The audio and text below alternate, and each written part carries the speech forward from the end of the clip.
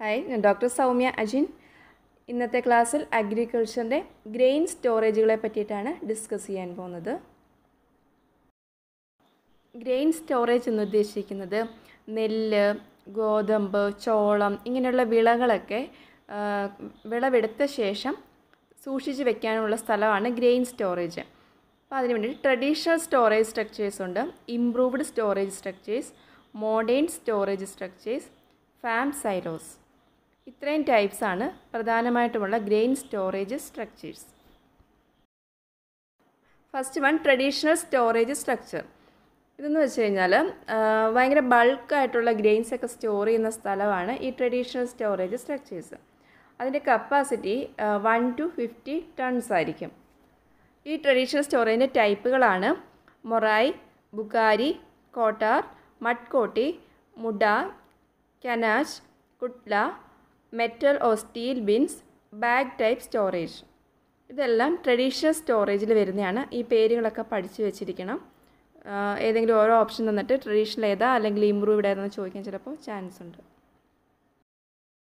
ട്രഡീഷണലിൽ പ്രധാനമായിട്ടുള്ളത് മൊറായ് ടൈപ്പാണ്. ഈ മൊറായ് എന്ന് വെച്ചാൽ ഇൻവെർട്ടഡ് കോൺ ഷേപ്പാണ്. 3.5 to 18 ടൺസ് ആണ്. അതിൻ്റെ ആ ഫോട്ടോ കാണുമ്പോൾ മനസ്സിലാവുമല്ലോ, ഇൻവെർട്ടഡ് കോൺ ഷേപ്പാണ്. മാത്രമല്ല ഒരു ചെറിയൊരു പ്ലാറ്റ്ഫോം കാണും അതിൻ്റെ താഴെ, തടി കൊണ്ടുള്ളൊരു പ്ലാറ്റ്ഫോമിന് മുകളിലാണ് ഇത് വിൽക്കുന്നത്. പിന്നെ കൂടുതലും നെല്ലും ചോളവും ഒക്കെ സ്റ്റോർ ചെയ്യാൻ വേണ്ടിയിട്ടാണ് മൊറായ് യൂസ് ചെയ്യുന്നത്. അടുത്ത ടൈപ്പാണ് ബുക്കാരി. സിലിണ്ടറിക്കൽ ഷേപ്പാണ്, ആ ഫോട്ടോയിൽ കാണുന്ന പോലെ സിലിണ്ടറിക്കൽ ഷേപ്പാണ്. അതിൻ്റെയും കപ്പാസിറ്റി സെയിം ആണ്, 3.5 to 18 ടൺസ് ആണ്. പിന്നെ ഇത് ഉണ്ടാക്കുന്നത് ഒന്നുകിൽ മഡ് വെച്ചിട്ട് അല്ലെങ്കിൽ മഡും ബാമ്പും കൂടെ മിക്സ് ചെയ്തിട്ടായിരിക്കും ബുക്കാരി ഉണ്ടാക്കുന്നത്.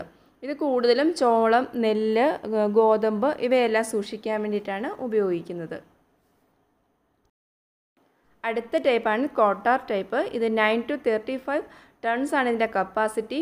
ഒരു ബോക്സ് പോലെ ആയിരിക്കും, തടി കൊണ്ടാണ് ഉണ്ടാക്കുന്നത്. അതായത് നമ്മുടെ പത്തായമല്ലേ, സെയിം ആ ഒരു സ്ട്രക്ചറാണ് ഈ കോട്ടാർ ടൈപ്പ് എന്ന് പറയുന്നത്.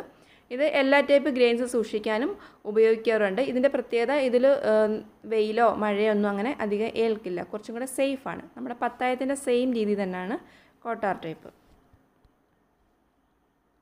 അടുത്തത് മഡ്കോട്ടി ഓർ മഡ് ബിന്നാണ്. 1 to 50 ടൺസ് ആണ്. കൂടുതലും റൂറൽ ഏരിയാസിലാണ് ഇത് ഉപയോഗിക്കുന്നത്. ഇത് നിർമ്മിക്കുന്നത് മഡും ഡങ്ങും സ്ട്രോയും എല്ലാം കൂടെ മിക്സ് ചെയ്തിട്ടാണ്.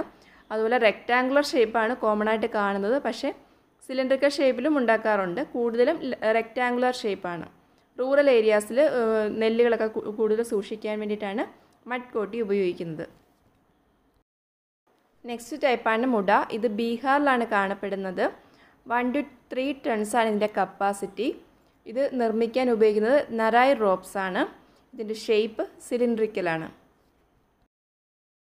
നെക്സ്റ്റ് കനാച്ച്. ഇത് കൂടുതലും കർണാടകയിലും മഹാരാഷ്ട്രയിലുമാണ് കാണപ്പെടുന്നത്. 1 to 20 ടൺസ് ആണ് ഇതിൻ്റെ capacity. Made by bamboo and cylindrical shape. Next bag storage ടൈപ്പാണ്. അതായത് നമ്മൾ ചാക്കിൽ ഗ്രെയിൻസ് ഒക്കെ സൂക്ഷിക്കില്ലേ, അതാണ്. അത് 25 to 500 ടൺസ് ഓഫ് ഗ്രെയിൻസ് വരെ നമുക്ക് ബാഗ് സ്റ്റോറേജ് വഴി സൂക്ഷിക്കാം. Next improved storage structures. ഇപ്പോൾ നമ്മൾ ഇതുവരെ പഠിച്ചത് ട്രഡീഷണൽ ആയിരുന്നു. അപ്പോൾ അതിൻ്റെ കൂടെ കുറച്ച് മോഡിഫൈഡ് ആയിട്ടുള്ള ഫോംസാണ് ഇംപ്രൂവ്ഡ് സ്റ്റോറേജ് സ്ട്രക്ചേഴ്സ്. ഇതിൻ്റെ പ്രത്യേകത higher storage കപ്പാസിറ്റിയാണ്, long term storage of food ഗ്രെയിൻസും കൂടിയാണ്.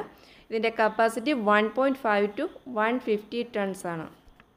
ഈ ഇംപ്രൂവ്ഡ് സ്റ്റോറേജ് സ്ട്രക്ചറിൻ്റെ ഒരു പ്രധാന ടൈപ്പാണ് ക്യാപ് സ്റ്റോറേജ്. ഇതിലൊരു ബേസ് കാണും, അതുപോലെ മുകളിലും താഴേക്കും നല്ല കവറിങ് കാണും. ഈ കവറിങ് നിർമ്മിച്ചിരിക്കുന്നത് പോളിയെത്തിലിൻ ഫിലിംസ് വെച്ചിട്ടായിരിക്കും. അതുപോലെ ഇത് ഓപ്പൺ ഏരിയ ഉള്ള ഒരു സ്റ്റോറേജ് സിസ്റ്റമാണ്. ഷോർട്ട് പീരീഡിലേക്കായിരിക്കും ഇങ്ങനെയുള്ള ടൈപ്പിൽ സ്റ്റോർ ചെയ്യുന്നത്, ഗ്രെയിൻസ് ഒക്കെ സ്റ്റോർ ചെയ്യുന്നത്. അടുത്തത് പുസാബിൻ. ഇതും ഒരു ഇംപ്രൂവ്ഡ് സ്ട്രക്ചറാണ്. പക്ഷേ ട്രഡീഷണൽ സ്റ്റോറേജ് പോലെയുള്ള ഒരു സംഭവം തന്നെയാണിത്. കാരണം ഇത് മഡ് വെച്ചിട്ടാണ് നിർമ്മിച്ചിരിക്കുന്നത്. പക്ഷേ ഇതിൻ്റെ അകമേ inner സൈഡെല്ലാം moisture proof plastic film വെച്ചിട്ടായിരിക്കും സീൽ ചെയ്തിരിക്കുന്നത്. അതുപോലെ തന്നെ പ്ലാറ്റ്ഫോം എന്ന് പറയുന്നത് ബ്രിക്സ് വെച്ചിട്ടായിരിക്കും പാകിയിരിക്കുന്നത്. മുകളിൽ ഓപ്പൺ ഏരിയ ആണ്. നമ്മൾ ഗ്രെയിൻ ഫില്ല് ചെയ്ത ശേഷം പ്ലാസ്റ്റിക് കവർ ഇട്ടിട്ട് മുകൾ വശം മൂടും. അടുത്ത ടൈപ്പാണ് ബ്രിക്ക് ആൻഡ് സിമെൻറ്റ് ബിന്നം. അതായത് സിമെൻറ്റ് കൊണ്ട് ഉണ്ടാക്കിയിട്ടുള്ള ഒരു സ്റ്റോറേജാണിത്. അപ്പോൾ ഇത് നല്ല സ്ട്രോങ് ആയിരിക്കും. അതുപോലെ സീസണൽ ചേഞ്ചസ് ഒന്നും ഇതിനെ അഫക്റ്റ് ചെയ്യില്ല. അതായത് വെയിൽ, മഴ അങ്ങനെയുള്ള കാര്യങ്ങളൊന്നും ഇതിനെ അഫക്റ്റ് ചെയ്യില്ല. അതുപോലെ ഇതിൻ്റെ പ്ലാറ്റ്ഫോം ഗ്രൗണ്ടിൽ നിന്ന് ഒരു 60 സെൻറ്റിമീറ്ററിന് മുകളിലേക്കായിരിക്കും പണിയുന്നത്. അതുപോലെ നല്ല പൊക്കമുള്ളതാണല്ലോ, അപ്പം ഗ്രെയിനൊക്കെ നമ്മൾ ഇതിനകത്തേക്ക് ഇടാൻ വേണ്ടിയിട്ട് സൈഡിലൊരു ലാഡറൊക്കെ പണിയാറുണ്ട്. അതുപോലെ ഇതിൻ്റെ അകം ക്ലീൻ ചെയ്യാൻ വേണ്ടിയിട്ട് ഇതിനകത്ത് അയൺ റിങ്സിൻ്റെ സ്റ്റെപ്പും ഉണ്ടാവും. നെക്സ്റ്റ് ബങ്കർ സ്റ്റോറേജ് ആണ്.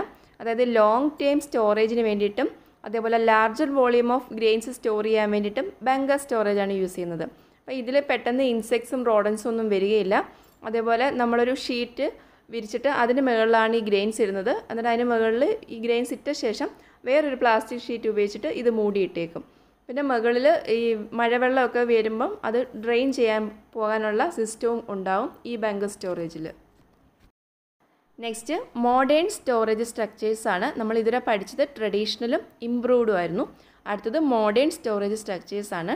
അതിൽ സൈലോസ് ആണ് കൂടുതൽ വരുന്നത്. അത് 2 ടൈപ്പ് ഉണ്ട്, ഡീപ്പ് ബിൻസും ഷാളോ ബിൻസും. ഇതിൽ തന്നെ ഡീപ്പ് ബിൻസിൽ 2 ടൈപ്പ് വീണ്ടും ഉണ്ട്, flat bottom vertical സൈലോയും hopper bottom vertical സൈലോയും. അടുത്തത് ഫാം സൈലോസ് ആണ്. അതായത് ആനിമൽ ഫോഡറിനെയൊക്കെ കീപ്പ് ചെയ്യുന്ന സ്ഥലമാണ് ഫാം സൈലോസ്. അതായത് ഈ ആനിമലിന് മീൻസ് പശുക്കൾക്ക് കൊടുക്കുന്ന തീറ്റയൊക്കെ ഇല്ലേ, അപ്പോൾ അത് കട്ട് ചെയ്ത് പാർഷ്യൽ ഫെർമെൻറ്റേഷനൊക്കെ നടത്തി കിട്ടുന്ന സംഭവമാണ് സൈലേജ് എന്ന് പറയുന്നത്. 2 ടൈപ്പ് ഫാം സൈലോസ് ഉണ്ട്, ടവർ സൈലോസും ഹൊറിസോണ്ടൽ സൈലോസും. അപ്പം ഗ്രെയിൻ സ്റ്റോറേജ് കഴിഞ്ഞു. ഇനി വെജിറ്റബിൾസിൻ്റെയും ഫ്രൂട്ട്സിൻ്റെയും സ്റ്റോറേജ് കണ്ടീഷൻസിൽ പ്രധാനമായിട്ടുള്ളത് ടെമ്പറേച്ചറും ഹ്യൂമിഡിറ്റിയാണ് നോക്കേണ്ടത്. അത് മെയിൻറ്റെയിൻ ചെയ്യണം. പിന്നെ എല്ലാ ഫ്രൂട്ട്സും നമ്മൾ ഡാർക്ക് എയറേറ്റഡ് എൻവയോൺമെൻറ്റിലാണ് കീപ്പ് ചെയ്യേണ്ടത്. കഴിഞ്ഞ വീഡിയോയിൽ ഒരാൾ കമൻറ്റിൽ ചോദിച്ചിരുന്നു ഓരോ ഫ്രൂട്ട്സിൻ്റെയും വെജിറ്റബിൾസിൻ്റെയൊക്കെ ടെമ്പറേച്ചറും ഹ്യൂമിഡിറ്റിയൊക്കെ. അപ്പോൾ അതിന് വേണ്ടിയിട്ട് ഒരു 4 ടേബിൾ ഇട്ടിട്ടുണ്ട്. അതിൽ നിന്ന് ഇമ്പോർട്ടൻ്റ് ആയിട്ടുള്ള കുറച്ച് ഇപ്പം ഗാർലിക്, ഒനിയൻ അങ്ങനെ ഇമ്പോർട്ടൻ്റ് ആയിട്ടുള്ള വെജിറ്റബിൾസും ഫ്രൂട്ട്സും ഒക്കെ ജസ്റ്റ് പഠിച്ച് വെക്കുക. ടെമ്പറേച്ചറാണ് പ്രധാനം. അഗ്രികൾച്ചറിൻ്റെ അടുത്തൊരു ടോപ്പിക്കുമായിട്ട് അടുത്ത ക്ലാസ്സിൽ കാണാം. ഇനി ഒരു 2 ടോപ്പിക്ക് കൂടിയുണ്ട് അഗ്രികൾച്ചറിൽ. അതോടുകൂടി ആ സബ്ജക്റ്റ് തീരും. Thank you.